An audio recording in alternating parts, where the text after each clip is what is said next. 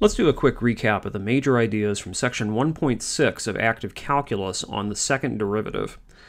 The first thing we learned in this section is a relationship between the sign of the derivative of a function and the kind of behavior the function exhibits. Namely, that if f is a differentiable function, then f is increasing at x equals a if and only if f prime of a is bigger than 0, and f is decreasing at x equals a if and only if f prime of a is less than 0. This makes sense because if f is increasing at x equals a, then the tangent line to the graph of f at that point x equals a should have a positive slope, and since slope of a tangent line is by definition the derivative, then f prime of a is positive. Similarly for a negative slope and for f decreasing. So in other words, the derivative of f tells us something about how the parent function f is behaving.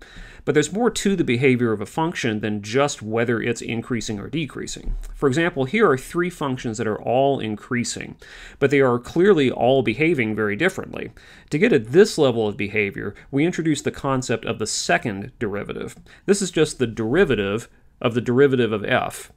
Since the derivative of a function f is just another function, we can reiterate the derivative taking process to get the second derivative. So the second derivative tells us the rate at which f prime is changing, the rate at which the slopes of f are changing, just as the first derivative tells us the rate at which the original parent function f is changing. That brings us back to the differences between the three curves that we just saw. The differences in these are captured by the concept of concavity. In the first curve, the function is increasing at an increasing rate. As x gets bigger, f not only gets higher, it also gets steeper. So not only is f increasing, but also f prime, its slopes are increasing. In the second graph, f is increasing, but its slopes appear not to be changing at all because f is a linear function, so f prime is equal to 0.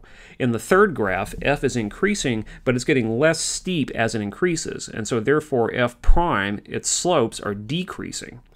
Based on this idea, we define the notion of concavity. Let's let f be a differentiable function on an interval from a to b. Then we're going to say that f is concave up if and only if f prime is increasing on the interval ab, and f is concave down on the interval ab if and only if f prime is decreasing on ab.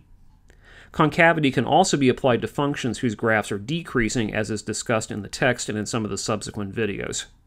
So we are learning that the derivative of a function yields information about the function's behavior in the form of increasing-decreasing behavior, and the second derivative yields information about f's concavity, whether f is increasing or decreasing at an increasing rate or a decreasing rate.